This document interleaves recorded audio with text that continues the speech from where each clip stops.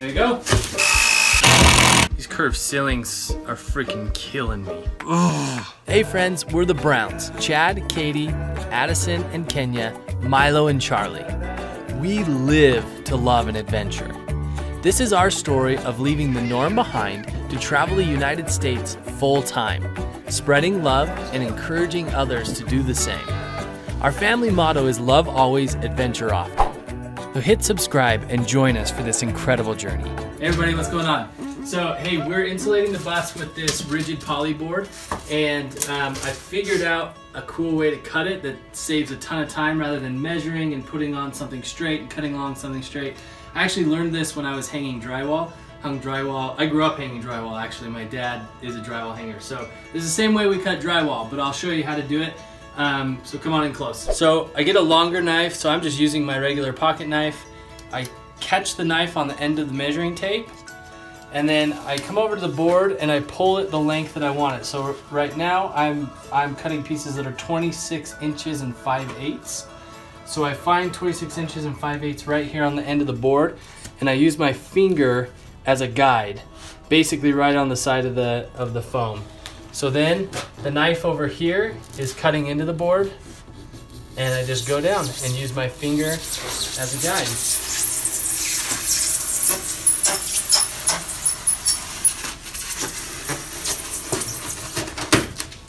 Cool. Then you only have it scored on one side, meaning the cut's only about halfway through because you only put your knife halfway through. You're not trying to cut the whole thing. So what you can do now, pull it away, put your hand where the score is, and you just break it. Then you can come on the back side and just cut the back film. There you go.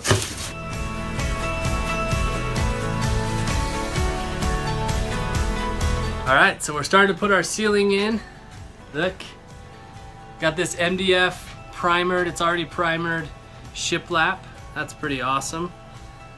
So originally we bought the wood MDF, or the wood shiplap, and it was way too crooked. We couldn't even work with it. I got a couple pieces up and we took it all back and got this stuff. So it's looking good.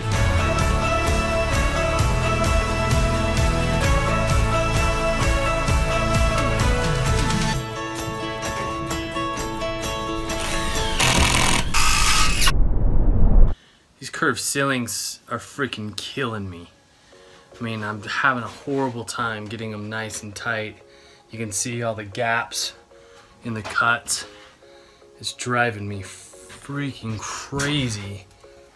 Look at that, big gaps. I don't know what to do.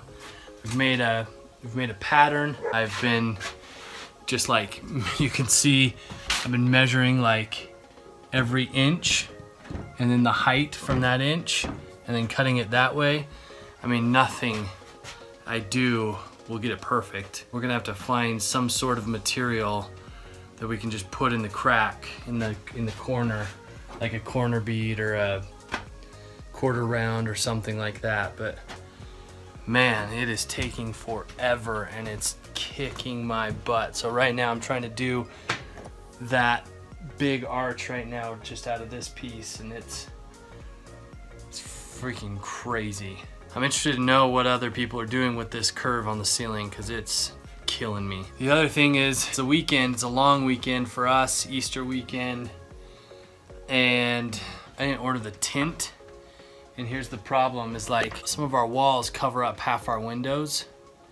And so I've got to get the tint and tint the windows before I get this wood on the rest of the walls. And that means we're gonna be at a standstill until I can find the tint that's gonna work and get it shipped to us. And this is frustrating. I'm getting very, very worried about being done on time and within budget, and it's freaking me out a little bit. I'm in a really frustrated place right now. I hope I get feeling a little bit better.